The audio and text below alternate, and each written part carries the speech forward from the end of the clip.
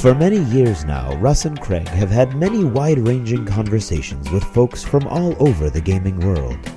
This is one of those conversations.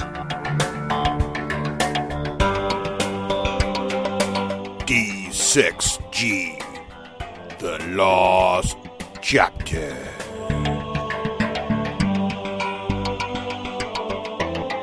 Welcome back to Dunkin' Donuts here with Craig, myself, and Colby from Plaid Hat Games. How you doing, Colby? I'm good. I'm just enjoying this delicious mulatte. Mulatte, nice choice. Nice choice. Is there such a thing as a mulatte? Yeah, it's someplace. I'm hoping it's Dunkin' Donuts. If it isn't, it should be. That's a fantastic beverage name. I mean, the guy behind the counter is looking at us funny. Did you smuggle that in? Wait, it's got a Starbucks logo on it. It might have come from Dairy Queen. Oh, nice. Oh, there's one across the street. Just sit with your back to him, and he'll be fine. If we buy a donut, he'll go away. What do you like for donuts, Colby? Fine. What's your favorite donut? I'll just have a chocolate. You didn't go with crawler. I'm glad because everybody keeps picking crawler. Yeah, the last few people have picked crawlers. Chocolate's a good call. Chocolate. Now, what, like the chocolate cake donut itself, or chocolate frosted, or Could we smuggle in some Krispy Kreme, maybe? Look at this! Wow! Ouch! We are done with you. Right. You are dead to us, Krispy Kreme. Krispy Kreme. What are you, not from New England? Come on now. All right. I do go to Dunkin' Donuts every time I'm in New England. Oh, good. I like Dunkin' Donuts because there are no Krispy Kremes because we've driven them out. We did. We I think New England is responsible for Krispy Kreme's financial issues. I think we may have been single-handed. We like Krispy Kreme in Ohio. They're actually pretty good. I'm not going to lie. They were great when I was going to school in Florida. Yeah. I had Krispy Kreme all the time. Not going to lie. Although I was excited when Dunkin' Donuts started showing up towards the end of my time there. But we're not here to talk about donuts today. I don't think we are, but we can talk about other things also. Our listeners have been asking. We get this email at least once a month, if not more frequently. Hey, I'm thinking. Sounds like a ringing endorsement. It's about some crackpot. Always the same guy. Asks us one question. No. Today we will spend 45 minutes answering that one guy. I'll just say hundreds. We got hundreds of emails. We get thousands, even thousands. Just the other day. To us by the score, right? Stork loads of emails asking us. People are considering starting their own podcast, and what do you do to start a podcast? Or if you're not considering starting a podcast, you might find this interesting just to hear what goes on behind the scenes, right? Just whatever. Just go ahead and turn off the podcast now. Right. Or if you're not thinking about starting a podcast, maybe at the end of this, you will. Right. Even better. Yeah, just go ahead and listen in. We've got lots of witty jokes for you. Right. You'll enjoy it either way. Thank you. We have chiefs. We have pages and pages of prepared material. So, wow. All right. It's 3 bullet points. Let's go ahead and set them up. There is. That's right. All right. So I guess the first thing is, I guess the first thing is, if you're going to do a podcast, maybe why do you do a podcast? So Colby, I know you guys do the Plaid Hat podcast. Why did you guys start that podcast? Was it purely to promote your products, or were there other reasons driving you to? Well, it's a way for us to get together routinely, for one, and just have time where we're talking about what's going on with games, and that keeps us aware, and that keeps us thinking about the games industry as a whole, because that's kind of the focus of our podcast. But it also gives us a chance to pull back the curtain and show people we're real people that are doing this. This isn't just a faceless company that's putting these games out, and hopefully that's a point of connection for them and makes them feel like when they're at the convention they can come up and talk to us, and we like that. We like the idea of building a community. As well as games. I come from the background of having started HeroSkippers.com, so I've got some experience and get a lot of enjoyment out of that community building aspect. Yeah. I think, Craig, why do you like to do podcasting? Well, let's see. I don't know. Why did we? I don't know. I mean, you basically convinced me that we should do it just because it would be funny. And that was 4 years ago. It'll be a laugh. Come on, we'll have fun. We'll hang out. How hard could it be? Literally, I actually think about that a lot lately. I've been thinking about that a lot as I realize, as I start look at the download numbers and I start kind of choking on how many people listen to us, and it's really kind of hard for me to fathom at this point that there's that many people who care at all what I think or what we have to say. And it really has been like, you just kind of put your head down and you do the work and you're having fun doing the work. So you don't think about it. And then the next thing you know, you raise your head up, you look around and you've hit another milestone. You know what I mean? And it's really been kind of a crazy trip. And it all started with, just like, I like talking, and Russ likes making bullet points. So there you go. And Rafe liked all kinds of different things. And it was some sort of strange three-way marriage made in someplace closer to heaven than we are here, but nowhere near heaven. So right. I once heard a podcaster that I listened to say that don't worry about the numbers. Don't do it for your audience. Do it because you want to do it. Do what you want to do, and the audience will be there or it won't. But it's not worth doing if you're not having fun doing it. Yeah. No, which is 100%. I mean, you can't. You're if you don't enjoy doing it, and I think the key is you need to enjoy imparting information and giving information and talking about the things that you enjoy.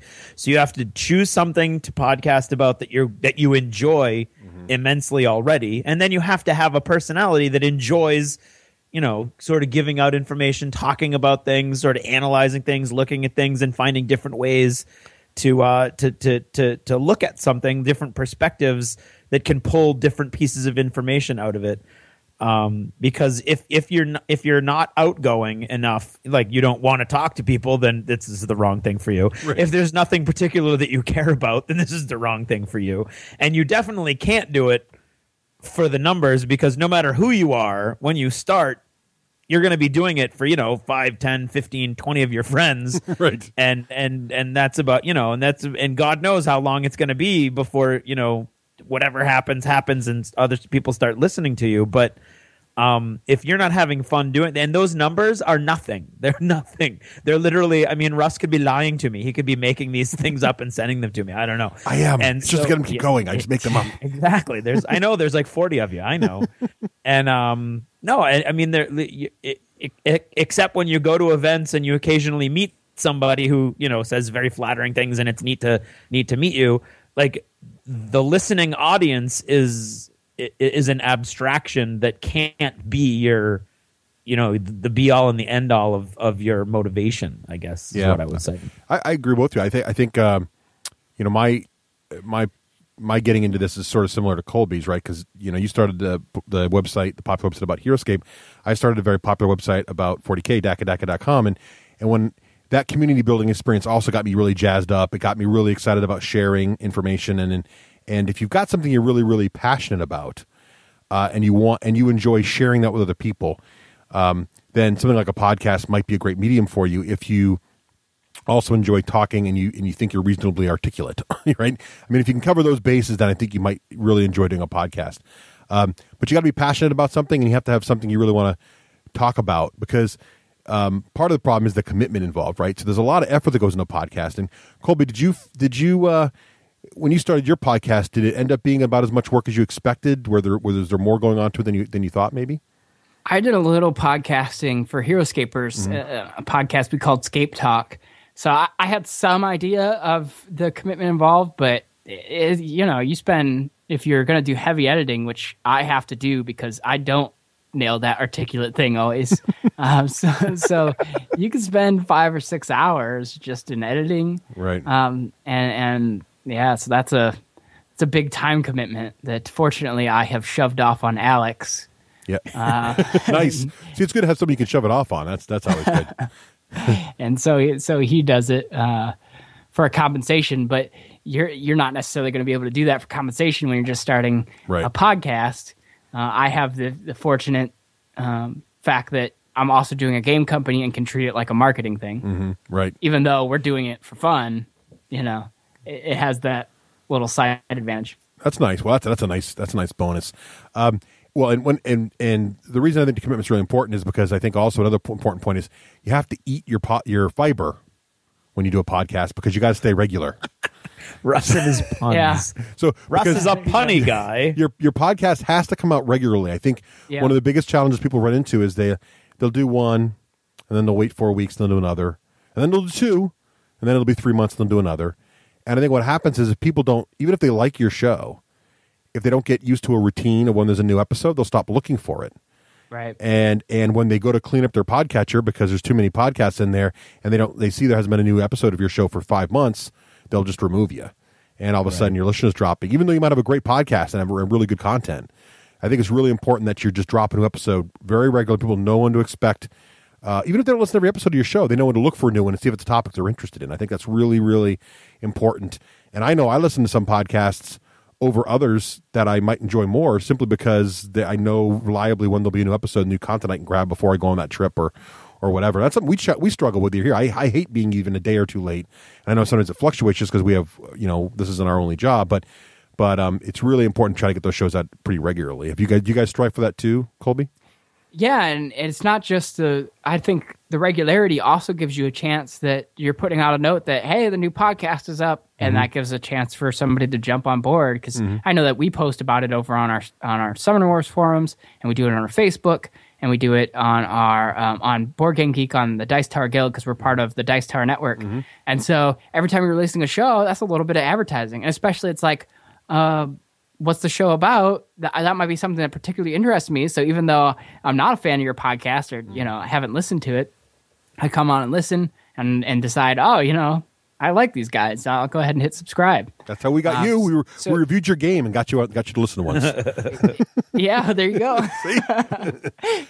I follow this guest that you're now having on your show, right? And so the frequency also gives more opportunity for new people to listen and potentially become regulars and build that base. Definitely, that's definitely right. I think that's a good dovetail into where or how should you promote your show. And you mentioned a bunch of great examples there. I think first and foremost, you have to be listed in iTunes. It's just not an option. I think even though there's lots of other devices to listen to audio on, I think 70% of all our downloads are iTunes downloads.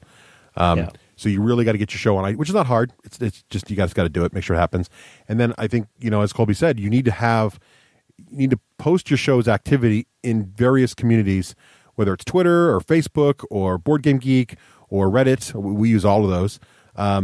Or a forum or a website that is core to some of your community, like Daka Daka for us or whatever, or maybe Heroescapers for Colby. So you can kind of leverage the people who know who you are and kind of build that fan base as you go. But also, even if you're not a big fan of Facebook or you don't care about Twitter personally, putting it there will get listeners who do care about that. And that helps your show grow organically, because a lot of the social media, it's very, very easy for someone to retweet or reshare it to their friends. Maybe they don't listen to every show, but here's an episode about that new game I was trying to tell you about, Bob, Summoner Wars, and I've been trying to tell you how good it is. Listen to these guys tell you about it for an hour, and suddenly they're sharing a show that person might have listened to with a friend. Very 4 hours. For 4 hours, exactly. See, he is a listener. Yes, or 4 hours longer. So that's some of the things. I mean, what networks do you guys use, Colby? Beyond the ones you mentioned, just the primary ones. We do Facebook. We have a Twitter, but it's just retweeting our Facebook posts. However, I don't know. I set that up at some point. Yeah, and we do our forum where the Summoner Wars players all are, and then the Dice Tower Network. That's pretty much all the places where we spread the news about it. Yeah, and we could probably do better at that. I'll have to get Alex on that. Well, we should mention the using and leveraging a network. I think it's interesting. People have interesting ideas of what a podcast network is or isn't. I've seen some interesting posts. Poor Tom on things like, well, is this podcast being a member of the Dice Tower Network? Does that mean Tom Bassel dictates everything on the show?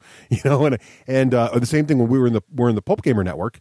We are in the Pulp Gamer Network. He totally does, by the way. He does. He calls you up every day. Colby, I want you to talk more about. But I could see that happening. People think that with Pulp Gamer or whatever network you're part of. Why are you in the network? Do they dictate or tell you what to be on the show?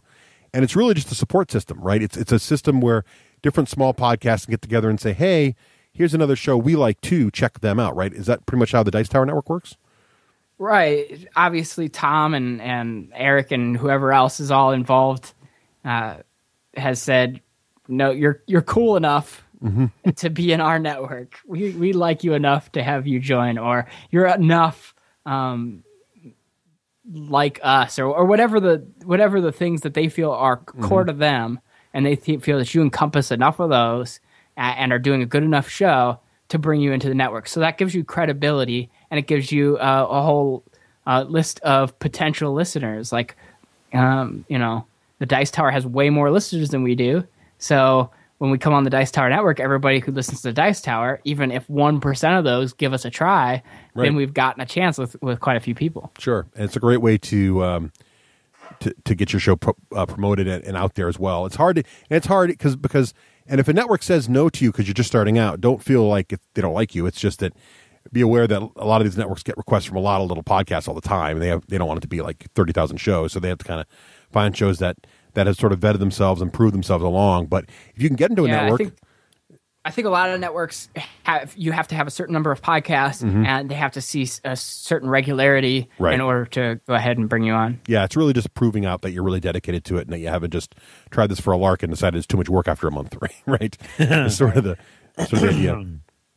Now, one thing too, before we get into the technical fun stuff here, the nitty gritty, how do you make it work? Yeah, for us editor types and techno geeks. Right. Here's an area you might enjoy, Craig. So, what I think it's really important to make your show unique, right? I mean, when you're thinking about making a podcast, Craig, you can talk about this a little bit. Like, how important do you think it is that they put some time into what the show should be about? Well, isn't that what it's going to? That's what's going to dictate whether you're having fun. It's going to dictate whether you have listeners, and it's going to dictate whether you have a place in the ever-growing marketplace of podcasts. I mean, like when we started, gaming podcasts were relatively rare. I mean, there was probably like a handful that were really well known, right?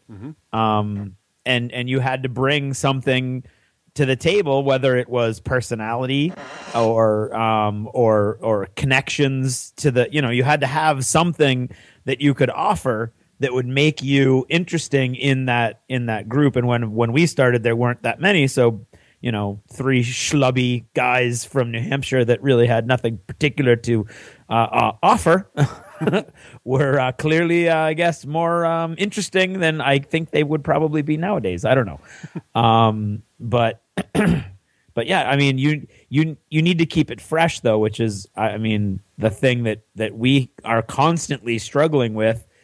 Because once you've done, I mean, if you think about everybody's got something to talk about. Like they say, everybody's got one great novel in them. Everybody's got one great story. I would say, let's be generous and say everybody's got 10 or 15 podcast episodes in them, whatever they choose to talk about. There's 15 or 20 pet peeves or 15 or 20, of your favorite little things that you'd like to talk about for an hour or 45 minutes or 4 hours, whatever the case may be. And then after you exhaust that, you're really starting to, you have to be creative. You have to spend some serious time looking for what you're going to cover, what you're going to look at, how you're going to look at it. And once you do 102, 103 episodes, it's going to start, every now and then it's going to, amongst all those, if you think about it, there's like all the, there's 2 main segments in all those. And then there's all the extra stuff that we do and all the little segments that we do and then all the extra content that we put out. So just this one show, that's a lot of different things. And there were some misses. There were some dogs in that bunch. And you're just going to have to accept that. But better that you take the chance. You have to take a chance to constantly make stuff. You've got to adapt to things as they happen to you. You've got to bring what interests you into what you're talking about, but you've got to constantly bring energy and focus to what you're doing, or it's just going to be boring. And I mean, that energy is huge. I mean, this is, it's late at night. All of us have had full days at work, and you can't talk like that. You can't be like, okay, so now we're going to talk about content in your podcast. It's really important. I mean, the content is it is what you're going to be doing. It's the as a wise man once said, content is king. So, Colby, how did you guys decide what you wanted and part of that is format of your show, right? So a lot of shows are different formats. We obviously have kind of gotten into a routine of a very specific format for our show. Colby, how did you guys come up with your format and what you're going to talk about for your show? I started just kind of goofing with a friend of mine who goes to a lot of the conventions with me, and I thought it would just be fun. But a couple podcasts in, and I decided, this isn't going to last forever. What are we doing here? What are we doing with this?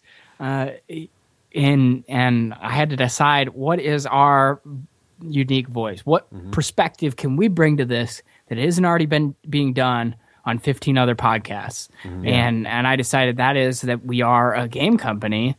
And so I think there would be people who would be interested in hearing some takes from people who are doing that. And so we tried to put that spin on our topics and our conversations as much as possible. Well, that makes sense. That's great. And I think a lot of shows start out that way. They start out with just sort of, let's be like our friends sitting around and chatting, which is kind of our show. But at the same time, we had to put structure around it, or otherwise it just becomes the same things everybody talks about every day at Dunkin' Donuts, So, I saw what you did. Yeah, there. this guy at the table next to us won't shut up about it. I know, right? It's that guy doing it. So let's talk a little bit about, and this is why everybody's really listening, though all three of you care about this. Excuse me.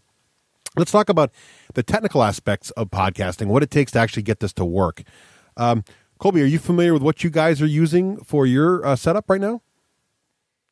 Well, familiar with what I'm using. I've got a Shure microphone, and it's the studio mic, but that's overkill, I think.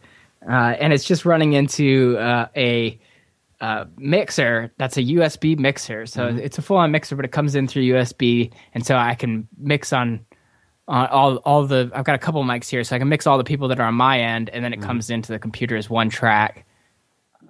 The mixer's made by Yamaha. Cool. What is your MW12 is what it says. The MW12. So that helps anybody. Now, I know that well. Just I have no idea. What did you? Do you know what your setup runs for? Just at a ballpark, just so people know what you're running with. The mic is probably a $500 or $600 mic, but I didn't get it for podcasting. Yeah, I was gonna say that is overkill. I mean, well, not necessarily, but it's awesome. I think the ones we got for the other guys. I actually don't even know what all the other guys are running on. Back there when we were doing Scape Talk, I had gotten some mics for everybody, and I think I might have spent $100 on each one. Yeah, they were good quality mics. Yeah. Because I think that having a good sound quality helps keep people around. But this one I had gotten. My wife sings, and I had gotten it as part of a studio setup that I had built for her. Oh, nice! And so it just carried over into using it for the podcasting. And the mixer was, I think, like $100. And then I use Sony Vegas to actually record, which is this great high-end tool, but it's this video tool and it's everything else. And I use that because I use it for my job, my day job.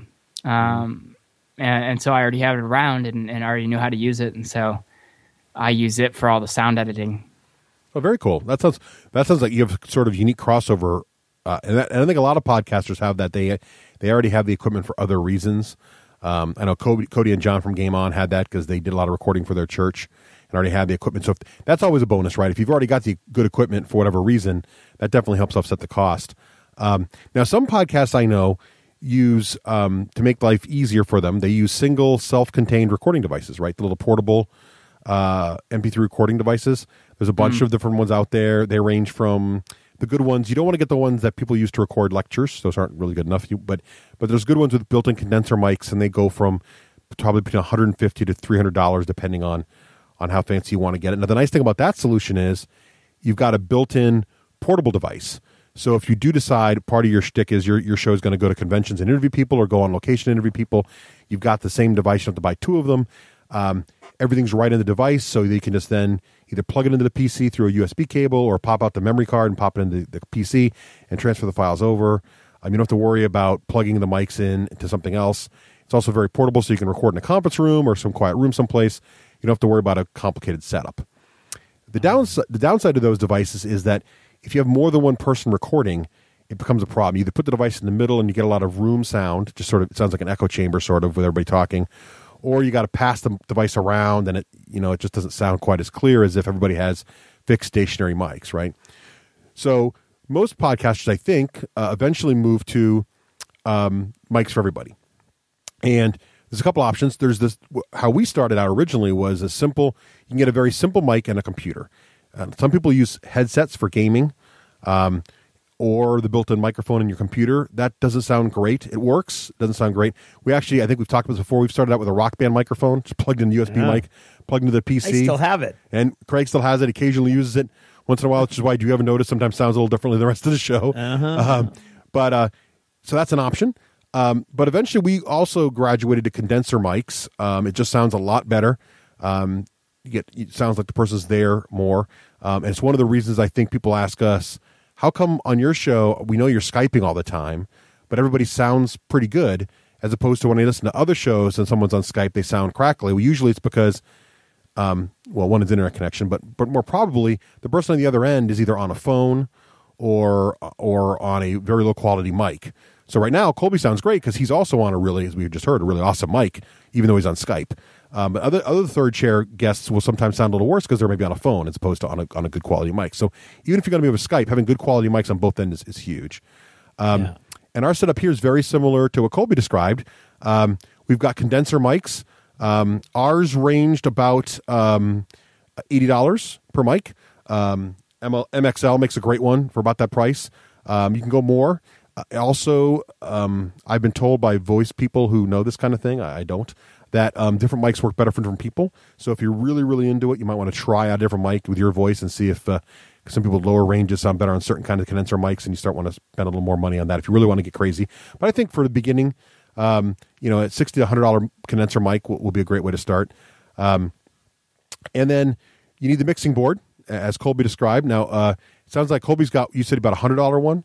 Ours is probably, the one I have here and the one Craig has is more in the $200 to $300 range.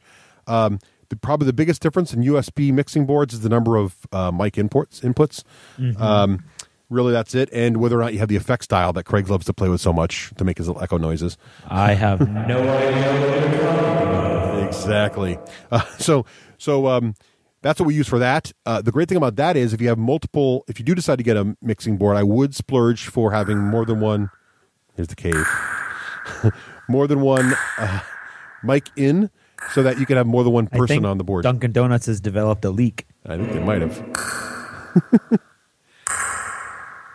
So now, Colby, you mentioned you had to draw my attention to it. It's your fault. I did. I accept full responsibility for that. Colby, you said what kind of recording software did you say you guys are using?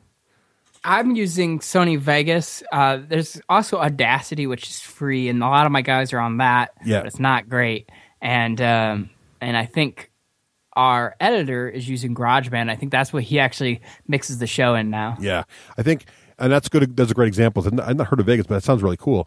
I think most people who have Macs use GarageBand, which is awesome. I actually use Audacity. We've been using Audacity since the beginning because it's free. Right. It's not bad. It does everything I need to do. I'm sure there's some advanced editing. Have you ever editing. had the problem with it just like crashing on you and you have to go and retrieve files? Some of my guys have that happen to them. We have had that happen in the past a couple times. The newest version is not too bad. But there were some early days. A couple horror stories. Yeah, It is free, and you get what you pay for. So we should keep that in mind. But for free, it's not bad. We should knock on wood. That hasn't happened in a very long time. That was the first ever lone wolf interview. It was a giant disaster. Yeah. Oh, it was awful. It's best not to remember those days. But yes, best not to remember those hours. But yeah, we do use Audacity. But I've often toyed with the idea of getting a better editing tool. But again, I think in the beginning, if you're just trying to start with Audacity. And then if you haven't have a Mac, you can go with GarageBand. I've also told you the idea of trying to work directly on the iPad with GarageBand, because GarageBand on the iPad is like $5, which is kind of nice.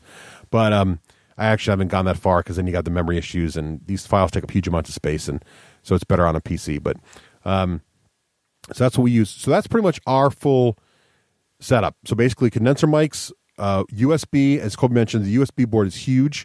The nice thing about the USB board is, people have asked me before too, how do you record on Skype?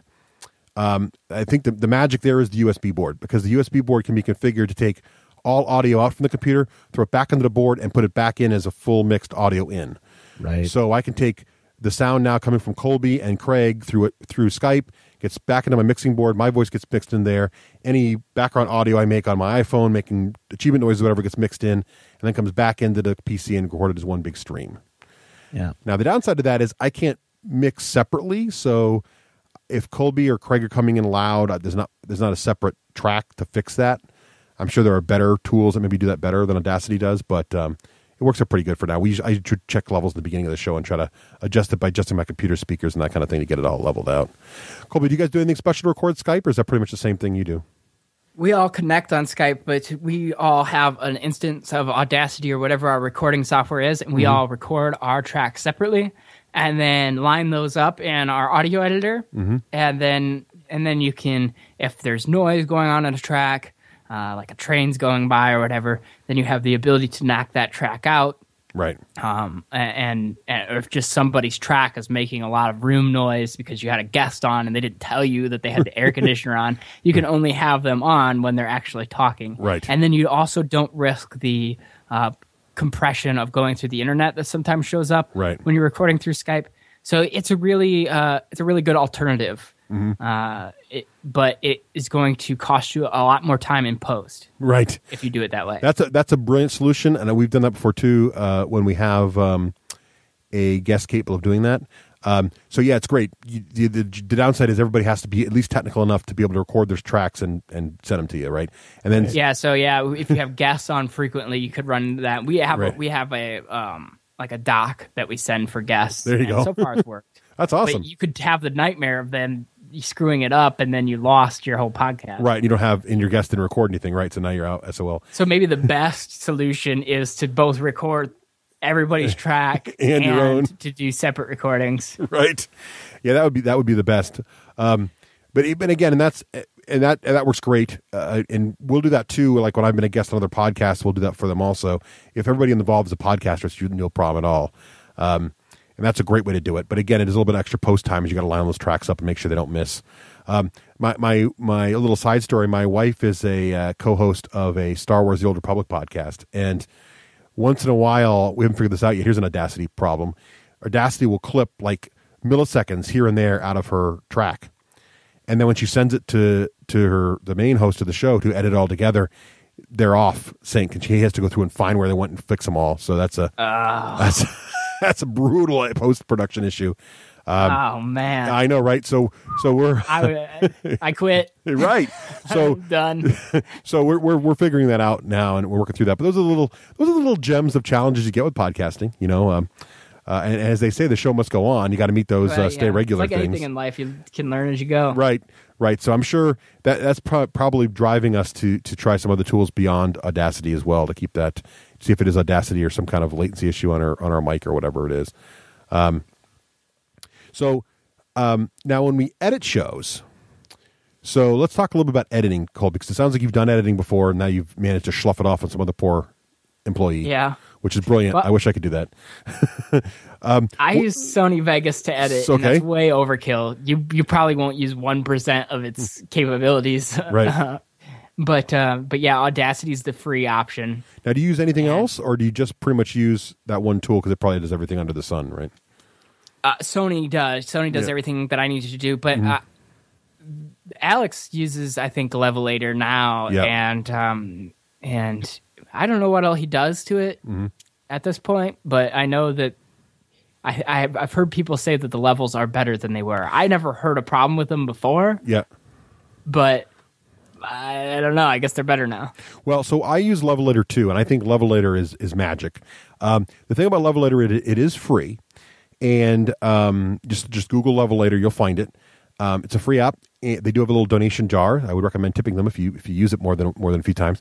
What Levelator does, which is really, really nice, is it looks at all the audio on a given track, and it brings the levels in line for all the audio. And this is really, really great when you do a lot of Skype calls, or if you have guests who are on different mics or different audio sources. Because what happens invariably when you're talking to someone on the phone, or even now with Colby, I might be coming through louder right now when I'm recording. I can see the peaks on Audacity are higher for me, my peaks, than they would be for when Craig or Colby talks. What Levelator does, it goes through and it looks at a baseline and decides, okay, well, this person's constantly quiet, so I'm just going to jack the volume on him alone. And so when Levelator's done, everybody's voice is at the same mean peak. It might bring me down some, it might raise Craig up some, raise Colby up some, but then if Colby shouted later, he'll bring him down a little bit, and it all gets in line. And it does a great job of it.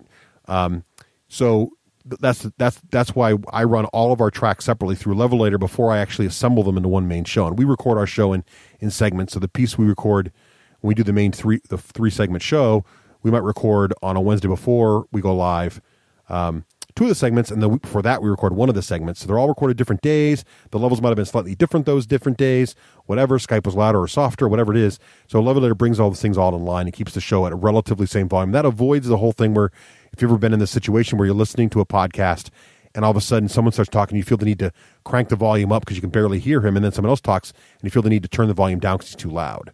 Yeah. Levelator should remove that desire. Kind of like the thing you get on television when the commercials come on and they're way too loud for the rest of the show. It's that sort of feeling you're trying to avoid because it's very annoying to a listener.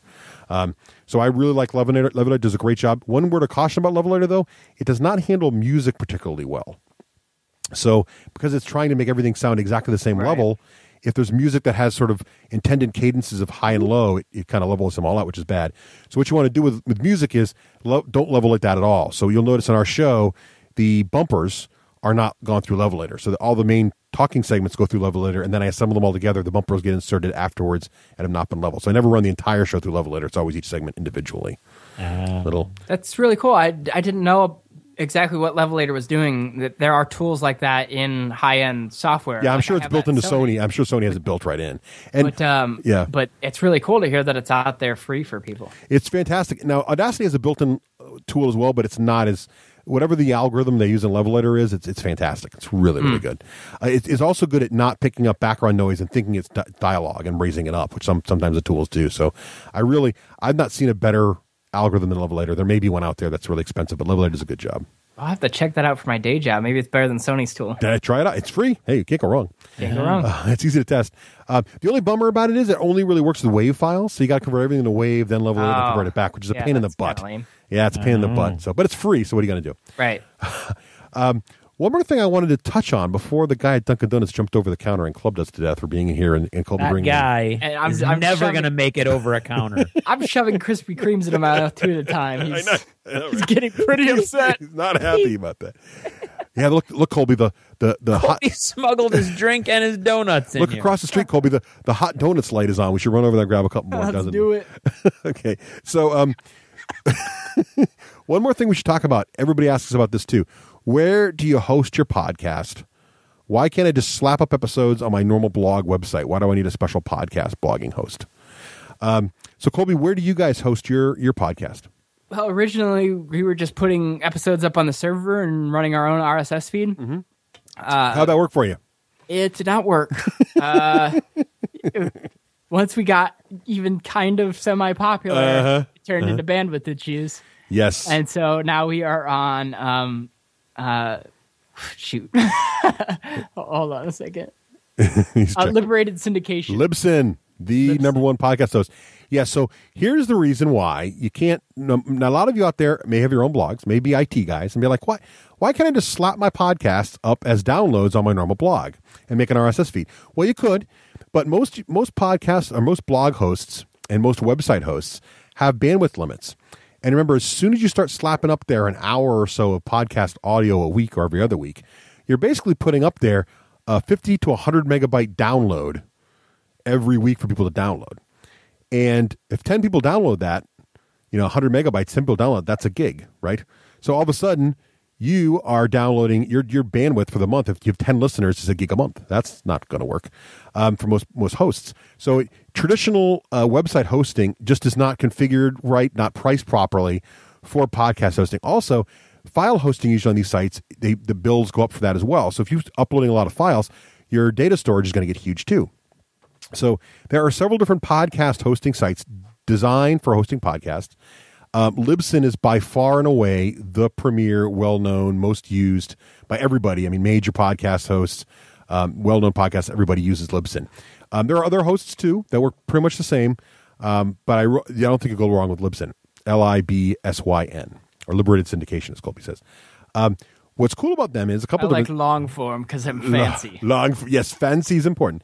So what I like about these guys is a couple things. First of all, bandwidth doesn't matter, so that's not part of the deal. So there's no concern about that. Second of all, they all they do is host podcasts. They do it very, very well. They've been around a long time, so you won't have any problem with people suddenly if you get 1,000 listeners or 10,000 listeners or 20,000 listeners. They have shows out there like Adam Carolla and stuff, which are huge listenerships. That if you get that big, then more power to you. But don't worry, there's somebody bigger out there at Libsyn that's already using the system, so you're not going to be the giant guy in the corner. At the same time, their prices are very reasonable. They start about $15 a month, and they move up. I think we're at the $24 a month range. And the different price points are really based on how much data you're going to upload per month. This is what's also cool about them. So what they don't charge you for, you can only have, let's say, 500 megabytes of files on our site. And once you hit that, you're done. What they say is you may upload X amount of megabytes per month new. Your old megabytes, after a month's gone by, anything you uploaded more than a month ago, stays online, can still be downloaded, but doesn't count against your total. So you can build a podcast library of, let's say, 100 episodes that are each 200 megabytes each, which is what our show is, and that's okay. You still pay your flat rate. It's really a matter of how many shows you're uploading a month. So if you're doing a bi-weekly podcast, I just need to get that are 200 megabytes each. I need to have the plan that allows me to upload 400 megabytes a month. If I'm doing a very much smaller show, a show that's maybe like a half-hour show weekly, that's 2 hours a month. Maybe I only need, the $10 a month plan. That would be fine too. And they gradually go up, so it's no big deal. So that's one of the reasons I like a dedicated podcast host. Podbean is another company that does similar plans. There are others out there, but definitely you want to look. You can't just really take a regular blog host. I think the way their pricing works will not really pan out well for podcasting for you. And you need someone who's really used to the idea of lots and lots of users coming on and streaming from their site and downloading from their site. A traditional blog host isn't really used to that. Now, one of the downsides of Libsyn, and Colby, you probably run into this, unfortunately, they have an okay blog system, but it's not advanced at all. So you probably don't host your main website through Libsyn, do you, Colby? No, it's on Plaid Hat, games.com, where we just have a podcast section and do the bloggy things there. Yeah, that makes total sense. So I think most people do the same thing. So most folks have their own dedicated blog or cool WordPress website or whatever that's all blinged out the way they like it, and they just then link to their Libsyn site that is basically their RSS feed, which is how the show gets this. Now, you should talk about RSS feed for a second, Colby. You want to describe how that works, or do you know how that all works?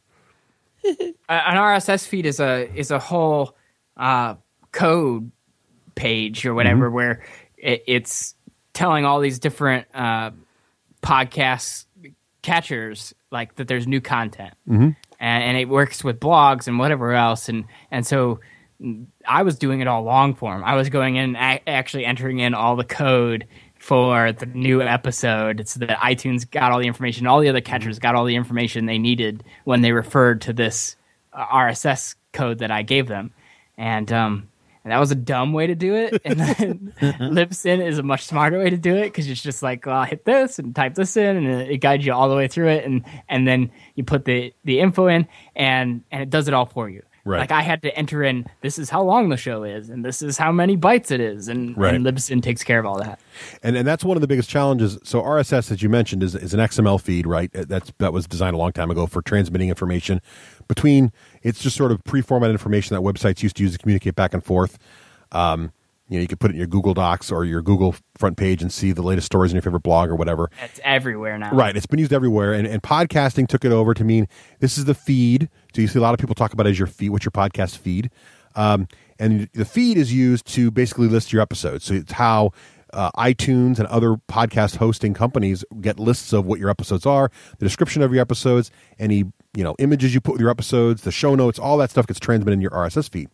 Now, what's really makes doing it manually challenging, which Colby ran into, is iTunes is very particular about what's in your RSS feed, or they won't list it. I had a problem with that. If you don't get it exactly right, iTunes is like, sorry, I don't want to hear it. And if you get it wrong, it takes iTunes like 2 weeks to turn around and reevaluate you again. So basically, if you get your feed wrong over and over again, you could be waiting months before you get it all worked out with iTunes to get your thing finally running. What's cool about Libsyn is they do all that for you. If you post your shows in Libsyn, they handle the RSS feed formatting for you. They handle getting it right for iTunes for you. They even say, take this. They even have little instructions of how to take this link, put it in here on iTunes, and iTunes will list you. And they kind of walk you through the whole process. So again, if you go through a a company that knows podcasting, they'll walk you through the process and help you avoid some of those manual challenges that Colby ran into. But I'm impressed, Colby. That's a hard as hell thing to do manually. So that's really good. It was something that somebody at the time, my web guy at the time, set me up with, and so it was the only way I knew how to do it, and so I was doing it that way for a while until a friend turned me on to Libsyn. Yeah. Now, one other thing I would recommend about the feeds, there's a tool out there called FeedBurner. I don't know, Colby, do you guys use FeedBurner? We don't. I'm vaguely familiar with that. I tried to set it up in FeedBurner, but I either messed it up or something because... So here's the deal with FeedBurner. So FeedBurner used to be an independent company. It was later bought by Google, so it's a Google thing now. Type in feedburner.google.com. What FeedBurner lets you do is take an RSS feed, and it could be a podcast feed, and you go into FeedBurner and you tell it what your feed is, and then it'll basically make an alias for you. So I could make my Libsyn feed, which is libsyn.the d6generation.com, whatever it is, I can't remember what it is, /RSS. I can put it in FeedBurner, and now my FeedBurner feed is, feedburner.google.com/d6generation. Why the heck would I do that? Well, if I do that, and then later I decide to change my podcast host, let's say I decide to move off of Libsyn to someone else. If I move off of Libsyn to someone else and I'm using FeedBurner, all I could do is go to FeedBurner, change my source feed to whoever the new host is. And if all my destinations like iTunes are looking at FeedBurner instead, it's an alias, and I don't have to worry about if I move hosts, oh no, I got to update everybody with my feed. I got to tell all my listeners, hey, change your podcasting receiver, your podcatchers all to this new feed or you won't get my latest show. If I've given all my listeners the FeedBurner feed, because that's what I put on my website, and I've given iTunes my FeedBurner feed, and I later change my host from Libsyn to someone else, it's no big deal. It's transparent to all my users. So FeedBurner is a way to do that, and FeedBurner also has some really cool sort of RSS formatting tools and other things to make it nice and pretty. Yeah, so I've run into all those problems that FeedBurner would have solved, and I had to do the whole thing where, hey, go get my new feed. Right. When I moved over to Libsyn from doing it myself on a server. Right. And but the problem with FeedBurner is you need to do it from the start. So if you already got a podcast going, switch into it. It won't be. Yeah. It's all the statistics and stuff that's going to roll out and all that is going to be based on the feed you set up there. Right. And so I didn't realize that. I thought I could plug in my feed and then it was going to give me statistics on that feed. Yeah. And it's just giving you statistics on the alias that it sets up for you.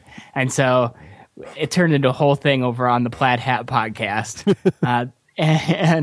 Where I went and looked at it and it was like, we have one listener. Because I didn't really track it before then. Because that's what I was trying to. And so we named him Doug, and now we just refer to all of our listeners as Doug. The Dougs. I like it. That's awesome. And there actually are two problems with FeedBurner, so I don't want to make it sound like it's the ultimate solution. The first problem is, as you said, the stats seem weird to me on FeedBurner. Even though we've been using it since the beginning, they're still way off, and the Libsyn stats are much more accurate. So I do like how Libsyn stats work, and I like to track my stats there. The second problem with FeedBurner, we literally just discovered this at episode 100, Craig, which was really annoying. It turns out that FeedBurner has a limit of 500 megabytes. Is it 500 megabytes or kilobytes? I think it might be 500 kilobytes. There's a limit to the size of your feed. So let's say you had a feed of like 100 episodes, and each of those episodes had really long show notes, because we do.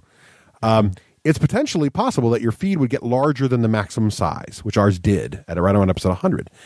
Then what happens is FeedBurner says, I'm sorry, I can't take any more of your feed, so it stopped updating at episode 100. So when I pushed episode 101 live, it didn't show up on our feed. I was like, what happened? Well, it turned out that our feed was too big. So what I've had to do now is I've had to remove from our feed the older episodes. So I popped off episode like 1 and 1B and 2. Now, they're still available in our new app, and they're still available on our website, but they're not in the main feed, and therefore they're not on iTunes anymore, which is a little disheartening. So that is a limit of FeedBurner. Eventually, you're going to, even if you have very lean show notes, someday you're going to get so many episodes that they won't all fit in the feed. So now that's not a limit of RSS, nor is it a limit of Libsyn. So now I'm considering, well, I really like Libsyn. I've been using them for 3 years now. Maybe I should just switch everything over and go through that whole painful process that I'd hoped FeedBurner would avoid, switching over to the Libsyn feed so that I can get rid of this limitation that we have. So that's a little annoying. So So go in open-eyed. And I don't think that, to be honest, I don't think that limitation always existed in FeedBurner. I think it's relatively new. I could be wrong about that, but I kind of feel like it's new. It's the Google overlords that forced it upon us. It may be the Google. Google's been getting a little greedy lately. Yeah, like there's charging for their maps now and stuff. I don't know. Anyway, so that sort of happened. So I just want to make people aware of it. But as you're starting out, it's a great way, especially if you don't want to go Libsyn and try a different podcast host. You might bounce around a little bit. Get an alias service like FeedBurner to hide that, so you don't have to deal with the whole what do I do when I change my feed, because that definitely changing feeds is definitely brutal. And it's very scary to do it on iTunes, because there's a chance you could lose the relationship between all the information on iTunes and your current show, which would stink if you had a lot of reviews on iTunes that were positive, like we do, because now you could lose all that information associated with your show and start all over again, which would stink. So that whole process is very, very tricky to do. So, anywho, one review on iTunes and it just says boo. So we were glad to ditch the old feed. That's right. Screw them. Right. Well, any other? True, by the way. Come listen to the Plaid Hat podcast. The Plaid Hat podcast is excellent. I've listened to you guys several times. It's a great show. So, Colby, thanks for joining us here on the Lost Chapter. Any other comments about building your own podcast you want to leave our listeners with? Well, no. Well, no, darn it. I got nothing. Just Craig, how about you? I just think you need to like what you're doing. Yeah, that's pretty much it. And I mean, all the technical stuff you can learn, but if you don't like what you're doing, then it's going to come across, and nobody's going to want to listen. Nobody wants to listen to A. Nobody wants to get lectured at for any length of time, and B. Nobody wants to listen to you talk about something that you're kind of sort of interested in a little bit, I guess. Right, but all that other stuff, well, all the like, do I have a good voice? Right. Am I articulate? Do I have something interesting to say? All that other stuff is not as important as am I enjoying myself? Because in the end, it's a hobby. Yep. Exactly. That's totally right. If you're not interested in enjoying yourself, then there's no point in doing this, because that's where the payoff comes in. Right. That's all I got. Agreed. Be happy. Be true to yourself, and be true to your donuts. Don't worry. Be podcast happy. Don't worry, podcast happy now. Nobody. You're just going to leave me hanging. Okay, fine. I'm just worried. The guy's looking at us. He doesn't like those Krispy Kremes. Well, no kidding. I mean, this is the first time we're actually getting kicked out, so that's cool. Be true to yourself. Colby. Be true to yourself. Enjoy those Krispy Kremes. Yeah, be true to yourself. Don't eat donuts you don't want to eat. Right. Even if it means bringing outside donuts into the shop. Rebel against the man. Right. That's right. Colby, thanks for joining us again. We really appreciate you coming on the Lost Colby. Thanks, guys.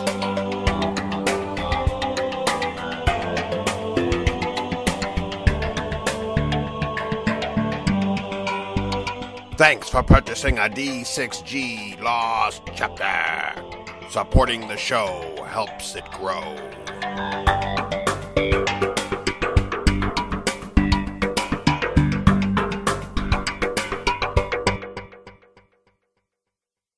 Craig, why don't you give me some noise there, man? Noise. Bring into noise. Bring into funk. Ba-dum-bum-ch. Ba-dum-bum-ch.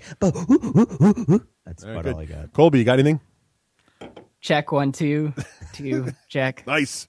Look at that detailed. You know what he's doing? He's saving up his creativity for the recording. I like it. He's gonna be full of action, vim, and vigor.